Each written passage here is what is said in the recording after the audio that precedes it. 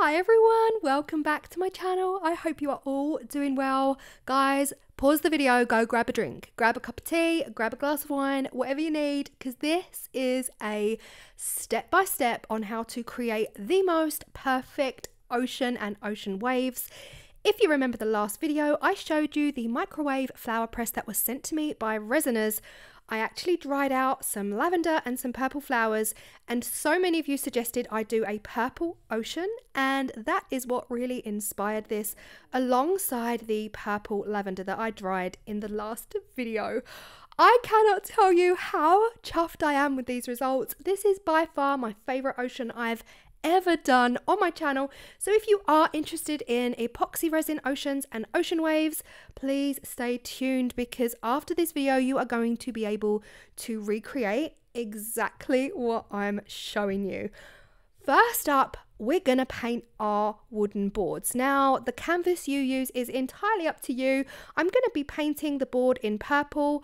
I was tempted to add in a little bit of green to pull out the green from the lavender stems, but I decided against it. I've got two boards here. One's around 20 centimeters, but this one here is around 30. And I just thought, if I'm gonna do this, I need to go big. So all I'm doing here is painting my board. I'm painting my board with lots of different purples and a little bit of white at the bottom. The white at the bottom is where I'm going to be laying down my lavender flowers. And really I'm doing this for two reasons. The first reason is to prime the wood. You don't want to put epoxy resin on straight away onto wood. It will soak in, it will be a bit of a mess. And the second reason is I'm priming it, but the purple paint is going to act as a background. So if you are creating a resin ocean, then any gaps won't be seen because the actual board itself is the same color as the ocean. I hope that makes sense. Basically, if there's any gaps in my resin or any areas of transparency, then you won't just see a brown wooden board. So this works really, really well to prime. Make sure you get those edges, because this resin is going to be more of a flood coat design. We are going to be flooding the piece, which means resin will go over the edge. So if you are priming your board, however you're doing it, make sure you get those edges. Don't worry about the underbelly. We're going to deal with the underbelly. I will show you how I deal with that in a moment. I'm just going over with a second coat of paint. Again, I'm only doing it in the colors because of the color of the ocean. You can paint it any color you want. Now, guys, I have to share this with you. This video, honestly, again, kind of sponsored by J Diction. They sent me a leveling board. Now, I am so sorry. I've had this a few weeks, but if you've been with me a while, you'll know that my surfaces are not that even. They're not that even. I live in a very old house. J Diction sent me this leveling board, and it is absolutely perfect for resin oceans. If you do want to do a resin ocean, the way I'm doing it here, you need a flat surface. It's imperative, and a flat surface is one thing I don't have. This leveling board comes with a tool to adjust the feet. It's got wibbly wobbly feet, so you can really adjust it, and it's got this miniature spirit level right in the center of the board. This really helps you understand when your board is completely flat, and that's going to give you a totally flat surface to work on. And honestly, I don't think I'll do another resin ocean without using this leveling board. Now, this is optional, but I think if I'm using this for flat work, like if I'm using coasters or if I'm making bookmarks or pendants or anything like that, I actually cut a silicone mat up to fit the leveling board. This is just to protect the leveling board. So once you've got it level, put your silicone mat over the top to protect it for the duration of its life. However, we are going big, we're going messy. This is messy. So I have put a huge sheet of polyurethane over my J Diction leveling board, and it goes over the board and onto my desk by a good 10-15 centimeters because of all the spill off. The spill off is real in this one. Now, we just got to hope that my roll of tape is flat, because I've rested my board down on a roll of tape to get it up off the board. I'm going to be using the Let's Resin Fast Cure 4-hour resin. Now, the reason I'm using this resin is because so many of you asked me, would this resin be good for oceans? Well, we're going to find out today. We're going to find out together. Then I went through my stash. I found every purple mica powder that I have. And again, you will need heat tools. These are imperative for oceans. You will need your culinary blowtorch. I got mine from Lidl, center aisle at Lidl. And you will also need your heat tool.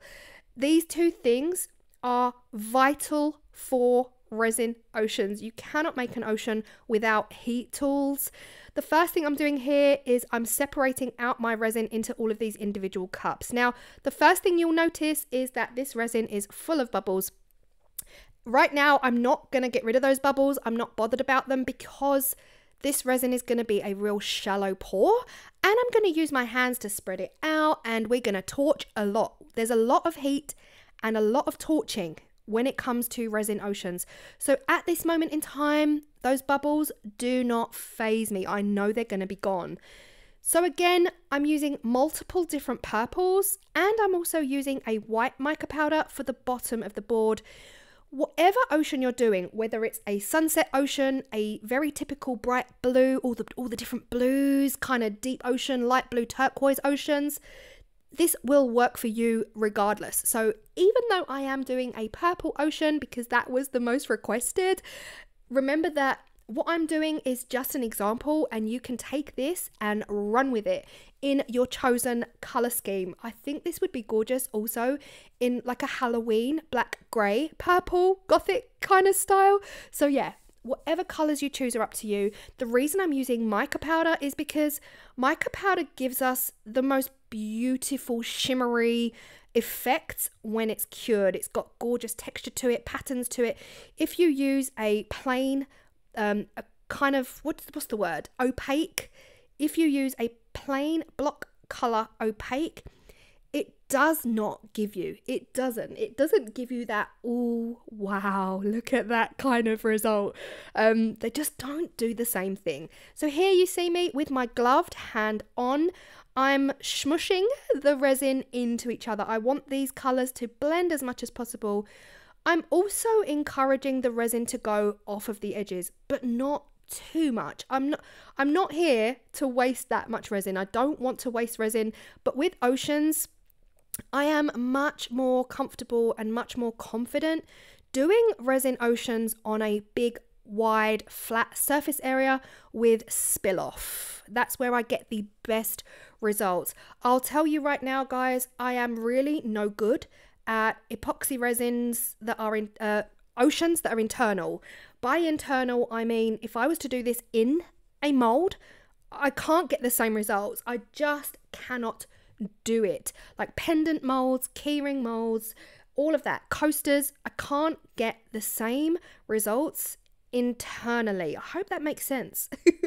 For me, spill off, I'm calling this, okay, let's start from the beginning. I'm calling these spill off ocean waves. I'm better at spill off ocean waves.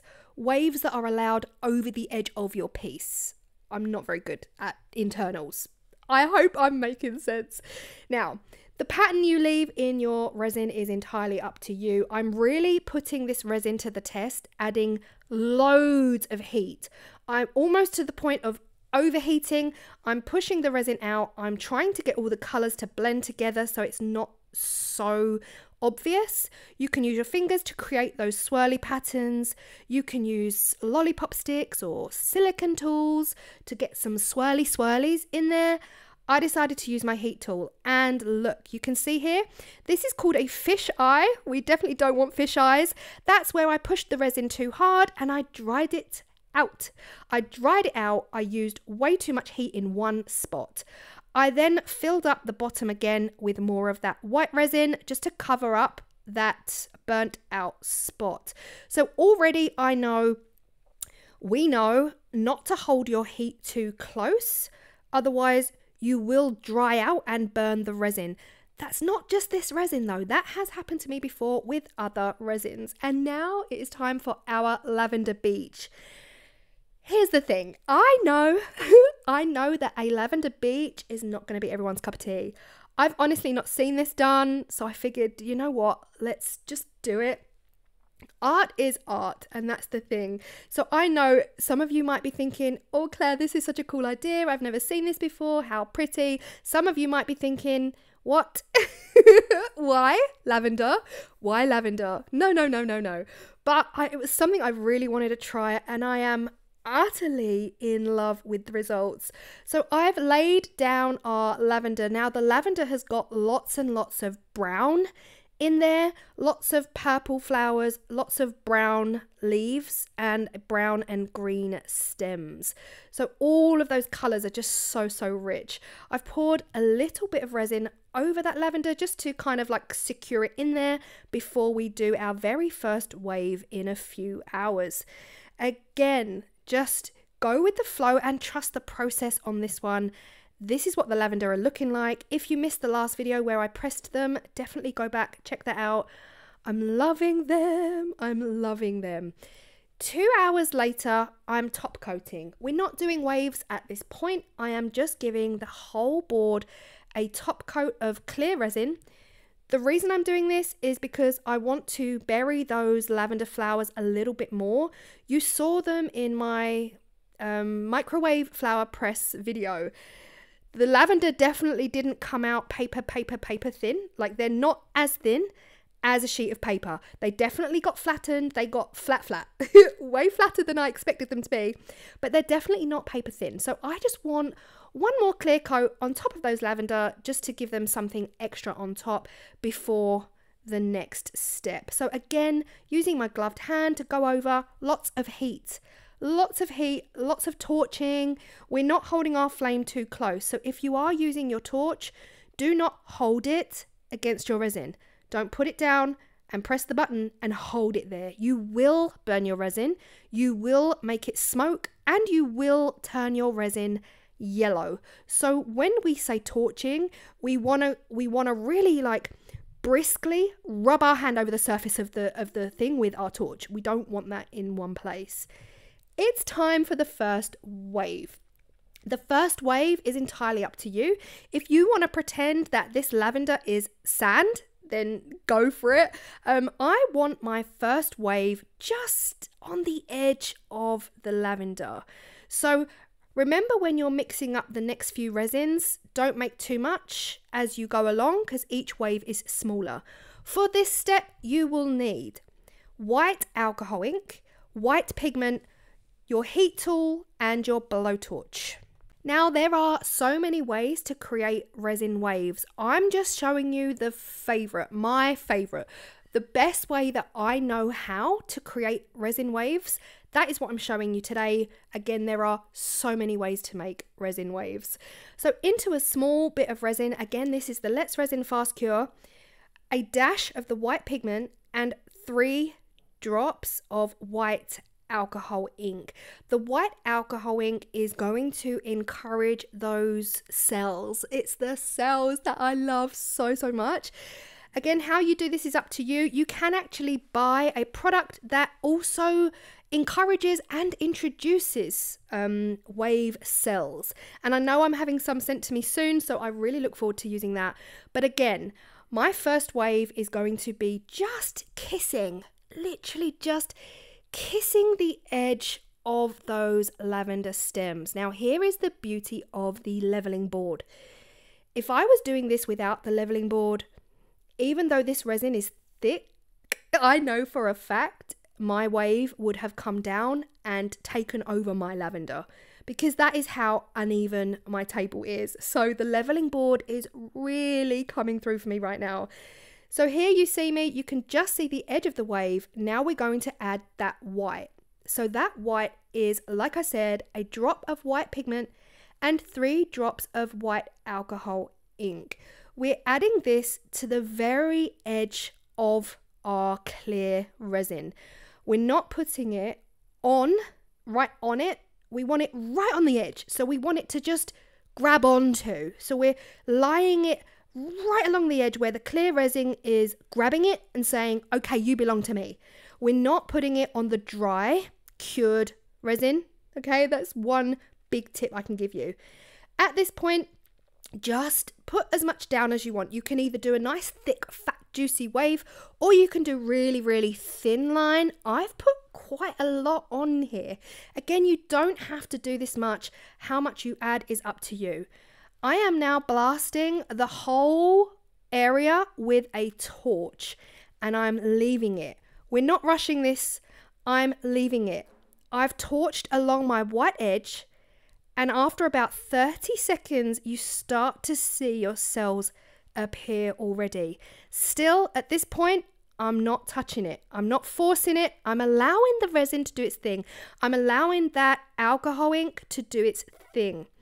At this point, it's around about a minute later, the cells have formed, and it's time to blow my wave. So it's time to blow our wave.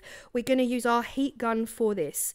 When we blow our wave, we're blowing at an angle. So we're coming in at anything 45 degrees or under. You can go parallel to your board. Do not bring your heat gun directly down from the ceiling on to your resin waves. Don't do that. I am right now at around about a 30 to 40 degree angle, hitting that white line, getting that white line pushed out into the rest of my clear resin. And again, if you don't like the look of your wave, if you don't like the direction it's going in, just give it a minute. Give it a minute, take a step back. You can manipulate it so it comes back. If you think, okay, it's gone too far, I don't want it that far out, you can actually tilt your board so that that resin pours back down towards the beach area. Or if you want it even further out, you can let it go further out. You can also blow it back. So right now, I'm just bringing it back a bit with my heat gun. How you work this is up to you. But that is how I have created that whole entire wave. But here's the thing, we're not finished yet. We're going to whack it again with the torch. Adding the heat from the torch at this point is introducing even more cells. You have to just let it sit. You have to let those cells develop. Let it do its thing. Don't overwork it. That's what I'm trying to say.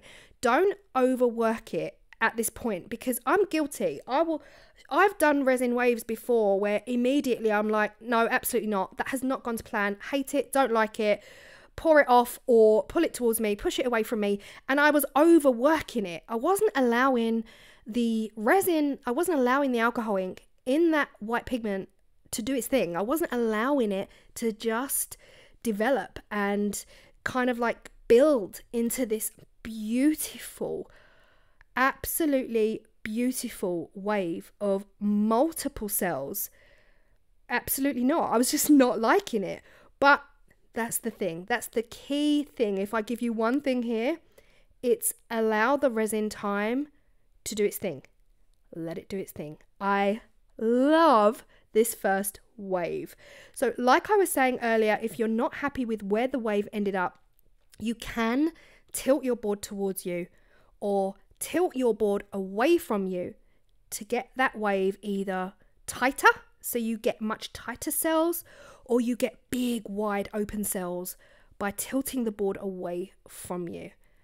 I hope that really helps. I hope I'm making sense as well. Let me know if my step-by-step instruction is actually making sense, because the last thing I want you to do is go, what, Claire? What are you talking about?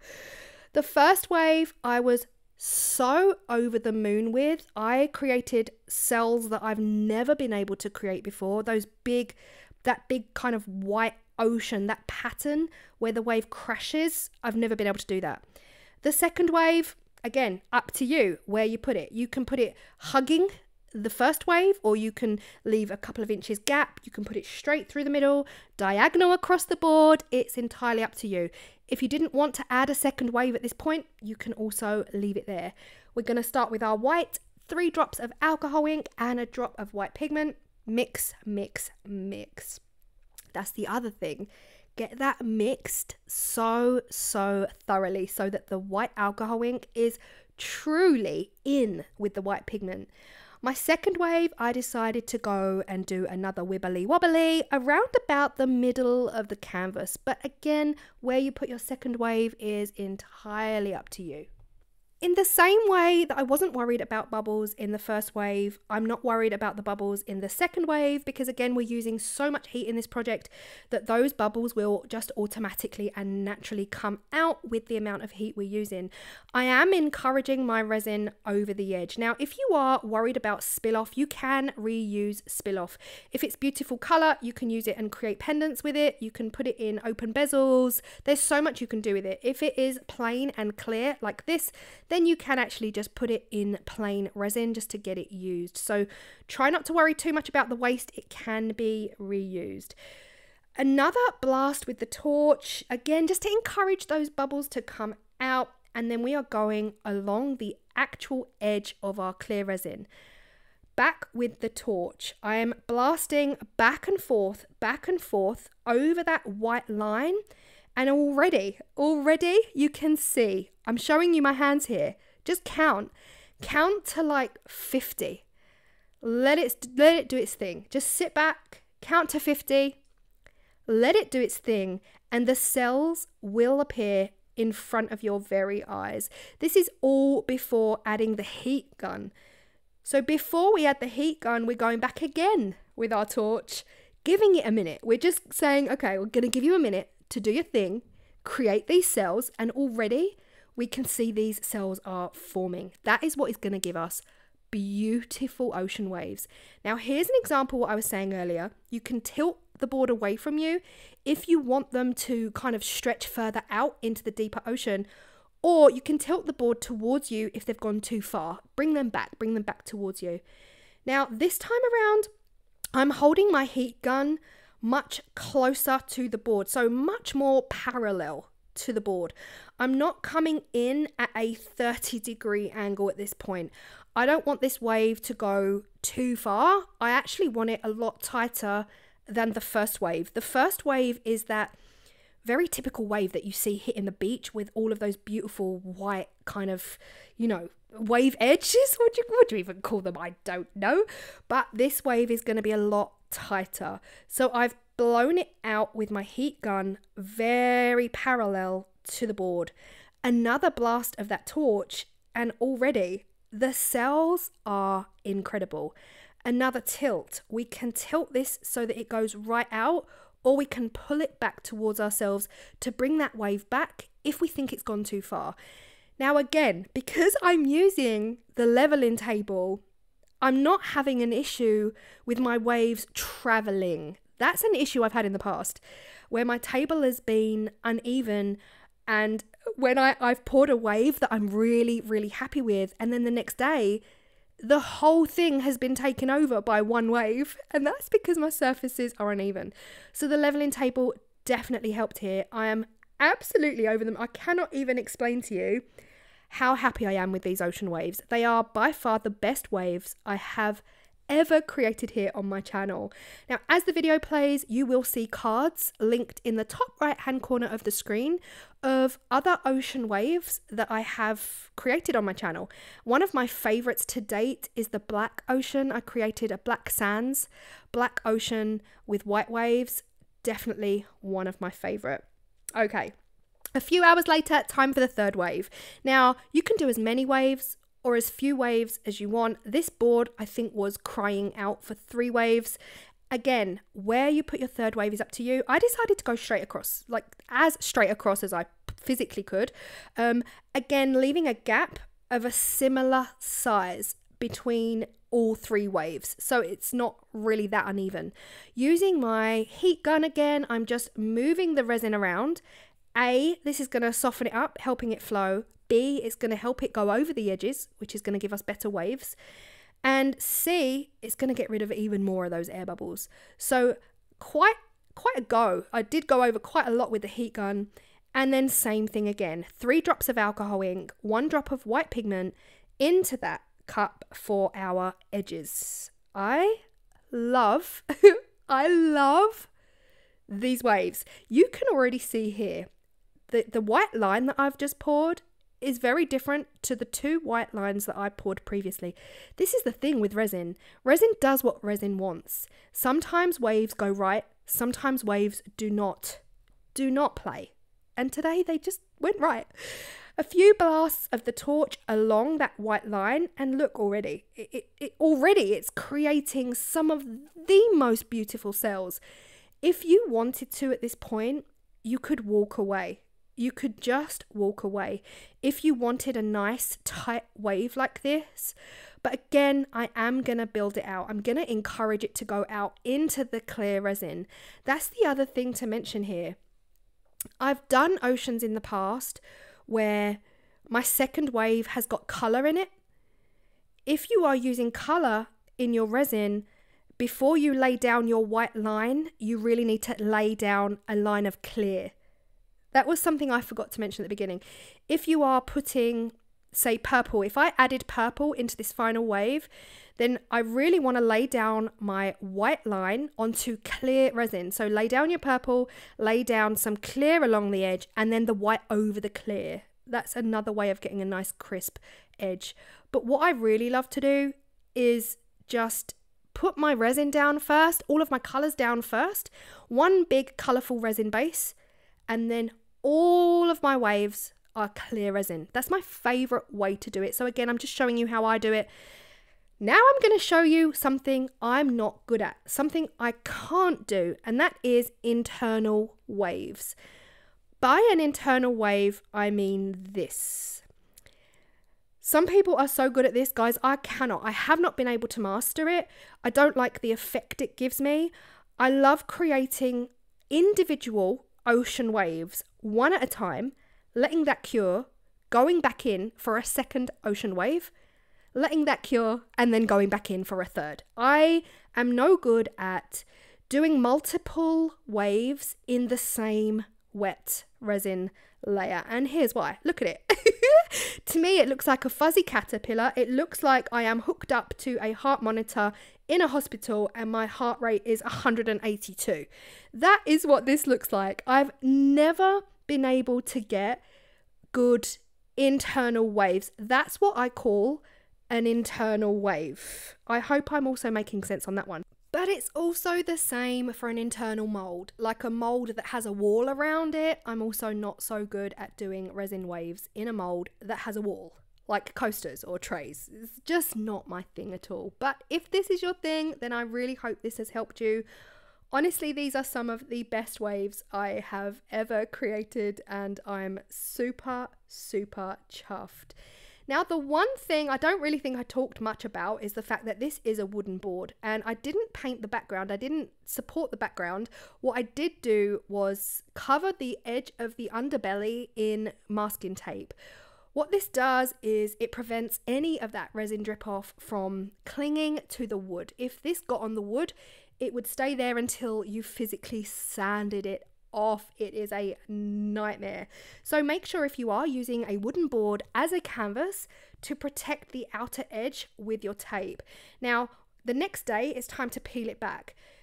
This is similar to resin waves. Sometimes it's easy, sometimes it's not easy. Sometimes you can really get a good grip and they all just fly off. Other times you just have to use a heat gun just to kind of make it a little bit more pliable so that you can pull off that tape. Again, the tape has saved the back of the board, so I would fully recommend doing this. You can't really put latex or PVA directly onto the wood because it wouldn't peel off. It is an actual porous surface. So the best method for a wooden board truly is masking tape. I'm not going to take you through this whole step, but I did paint the background purple just to pretty it up a bit. The board is battered. I've had this board a few years. It is covered in mess. And just to cover that mess, I painted it in purple. As for the leveling board, the polyurethane sheet has protected it like a dream. It is still brand new. It did the job, so massive thanks to J Diction. If you are interested in the leveling board, the details will be in the description box below. Perfect. It's absolutely perfect. Not a drip at all. And the actual spirit level in the middle is still bang on. This is something I just I could not get. You have to just adjust the feet to make it work with the surface that you're working on. But here is the ocean, here is the lavender beach. It's very, very different, but art is art. And I just felt in my heart it would just look crazy different, unlike anything I've done before, and just so special. The waves, the cells, everything about this project I am so proud of, and I hope that my step-by-step instructions on how to create these waves and these wave cells has really helped you. But do remember, the instructions I gave today really are for flat work, like big flat canvas boards with the resin going off of the edges. I'll say it again, I'm not your girl. I'm not your girl if you're looking at how to do this in coasters. I'm not the one. The only thing I can suggest is making the coaster and then taking it out and doing the waves on top. Now that I could do. Create your ocean, demold the coasters, and then create your waves on top. I can get behind that, because then the waves are going to be pouring off of the edges. Let me know your thoughts. Again, this was a very long one, but I really do hope that my voiceover was clear, that my instructions, my kind of point by point instructions were really helpful to any of you that are really looking at trying resin oceans or have tried and you weren't happy with your results. But I also do need to reiterate, resin does what resin wants, guys. I might not be able to recreate this tomorrow because the resin gods are not on my side. There have definitely been days where my resin oceans have not gone to plan. This was a good day. This was a good day, the best day. I'm over the moon. I'm chuffed. I'm in love. And I hope you have really loved it. I will see you in the next video. Bye.